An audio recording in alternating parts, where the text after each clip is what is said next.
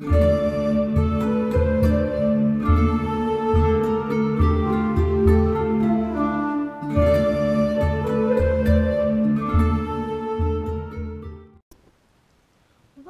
to the Pagan Playground, week 22. And the question is, do you create your own correspondences? Now, this doesn't make any sense to me whatsoever. To me, a correspondence is something that's sort of already put in place. Like, air. The correspondence is for, it represents air is north. It's the element of air. And then you have descriptions, and then you have the astrological sign. Being a Gemini, I'm an air element. So those, to me, those are correspondences. Things that correspond to the concept of air, or, the concept of earth. The color is green. These are things that are sort of already set in place.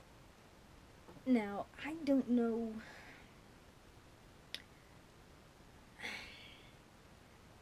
I suppose this would work better as a solitary, where you can just create your own correspondences. Like, I could decide to change the color of air to white, because sort of a color you don't necessarily see. You can kind of represent it as invisible, or maybe a light blue.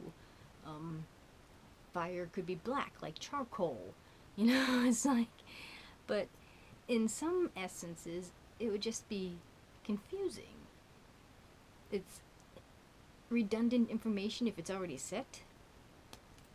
I suppose in some ways you could do that, because it would depend on where you are.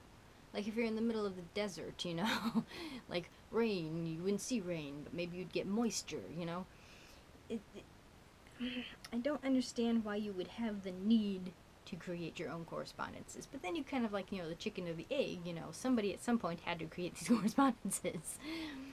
So, but then, like in spell work, what works for, person A might not work for person B. So you'd have to add sort of your own twist to things. But I still think you'd have to work with the basic concepts already sort of tried and tested. But for me, I suppose if there was a correspondence that I would like change or something like that, it would be in like the meaning of spices.